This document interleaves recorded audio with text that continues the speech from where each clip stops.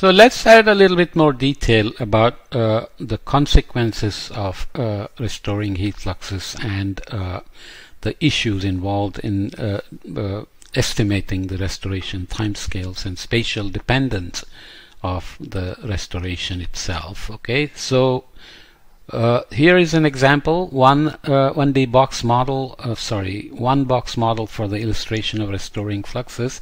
Let's say it has an average temperature ocean, let's say box of the ocean, has a depth of delta Z and area A, an average temperature of T ocean, and exchanging flux of F with the atmosphere. So the effect of restoring heat fluxes and the role of D star that we reduced it to an exchange coefficient as similar to a sensible heat flux based on the difference of the ocean and atmosphere heat temperatures can be illustrated here with this one box model.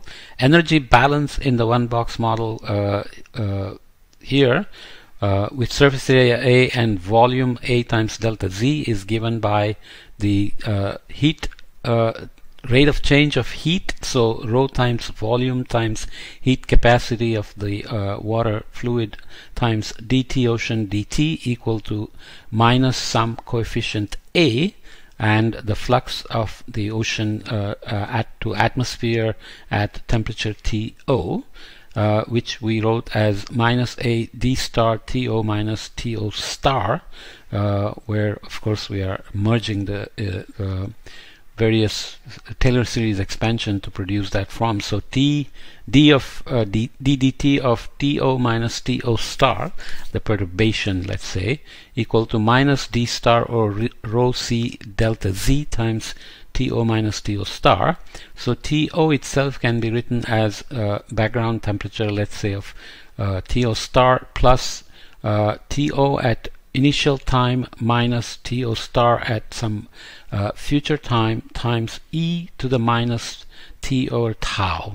Okay, so you can take this here, and then whenever you have d dt with d a divided by a kind of formulation, you end up with exponential term when you integrate, as you remember from your basic math. So here T is the time stepping forward of the heat balance, and tau is a restoration timescale, a relaxation timescale, if you will. So tau is here given by rho C delta Z or D star, which means it depends on how much fluid you have in your box, because obviously if you imagine a pot of water, if it's a lot of water, if you heat it and turn off the heat, it'll take longer to cool down as opposed to if it's just a cup of water. If you leave a cup of hot tea out, it'll cool down very rapidly, but if you had a pot of tea, it'll take much longer, right? So you want the relaxation times or restoring time scale to depend on delta Z and D star, which is the rate at which energy is being picked up from because of the temperature gradient that's driving the heat exchange. So you can approximate this to be 1028, the density heat capacity divided by 45, a value estimated for D star in seconds per meter with delta Z. So per unit depth, the relaxation time scale here ends up being 1 day per meter times delta Z. So how quickly the temperature difference is driven back to ocean temperature or the background temperature then depends on depth delta Z. Okay, so that scale dependence has to be taken into account, and Willy Brandt tried to do that. But first, in order to account for the scale dependence, we would have to write the flux as dependent on x, the spatial variable, where you integrate some parameter lambda x x prime times tx prime minus t star, so we are just using dummy variable here, so that temperature difference is going to depend on integrating over space with some coefficient, but it's not at all easy to estimate these. So Willy Brandt then provided a parameterization for the spatial dependence of the restoration. So a step towards scale dependence of oops, I missed here. Lambda or D was proposed by Willebrand in 1993. So F ocean to atmosphere at T ocean depends then on D1 times TO minus TO star minus D2 times del square grad square TO minus TO star. So you have added a dependence here on space. So there you write this as D1 estimated to be 2 watts per Kelvin per meter squared, and D2 approximately 10 to the 13 watts per Kelvin. So small scale anomalies at a typical spatial scale of 500 kilometer given a surface ocean layer of 50 meters. So why do we do that? Because even though ocean is very deep, the air-sea exchanges are basically happening at some upper level, because the exchanges of the upper level of the ocean with the interior is very slow. There are other processes that mix and diffuse the heat down. And the molecular diffusion is always very small. It's always the mixing that is very important. So typically the surface mixed layer is where the rapid time scale exchanges are happening. So that is usually estimated to be about, or used as a 50-meter layer that's interacting with the atmosphere. So small scale anomalies at a typical spatial scale of 500 kilometers given a surface layer of 50-meter thickness are equilibrated on a time scale tau 2 of rho c delta z L squared over d2 of 60 days. So if you have a 500 kilometer basin, interior ocean, let's say some estuary or something like this, you know the depth, then it is equilibrating at around 60 days. If a cold wave comes or a heat wave comes into the ocean, how long does it take for it to get back to its background state? While large scale anomalies decay on a time scale of tau 1 equal to rho c delta z or d1 of 3.5 years. Here you can think of El Nino, where you have moved large amounts of warm waters from the West Pacific towards the Eastern Pacific.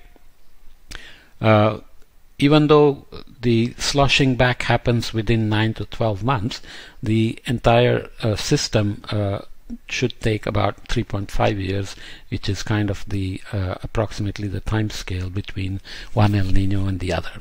Okay, I'm just using it as a metaphor. So formulation 810 may also be interpreted as a compact form of an atmospheric energy balance model. So we have to worry about the same thing for the atmosphere as well, because the atmosphere is being forced from the bottom by the energy it is receiving from the ocean. So the radiation balance and the heat exchange together create land and ocean temperature and their variability, and the atmosphere is of course responding to that. So we have to worry about that as well. So when we do this for the ocean, we can when we do this kind of simple Newtonian cooling type of approximation, this is called Newtonian cooling or a restoration. Maybe this is better seen as, yeah, basically you are saying you're going to remove the difference between the ocean temperature and the atmospheric temperature at some time scale, and that satisfies your requirements for, let's say, studying some ocean process, because you have represented the atmosphere in a simple way. But here, if you prescribe the atmospheric temperature, you are ending up assuming that the atmosphere has infinite heat capacity, because it is not changing in response to the ocean temperature change. You are just damping things back to ocean temperature. So technically that's not a good assumption.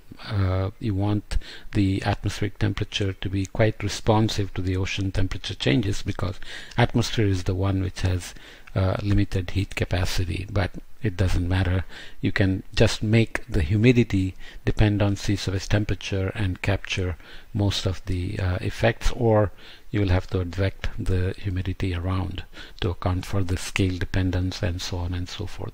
So there are lots of details like that. You can also fix the heat flux into the ocean, into the atmosphere. So the ocean is always losing or gaining the kind of heat fluxes we saw here. So you can just prescribe this as the net heat flux, in which case you are assuming that the atmosphere has infinite heat capacity, where it's instantaneously radiating to space and always able to give this kind of heat flux to the ocean. So long-term averages kind of mean that, but there are details of processes which determine that equilibrium. So if you want to study the ocean and ocean processes at shorter time scales, obviously that assumption is not very solid.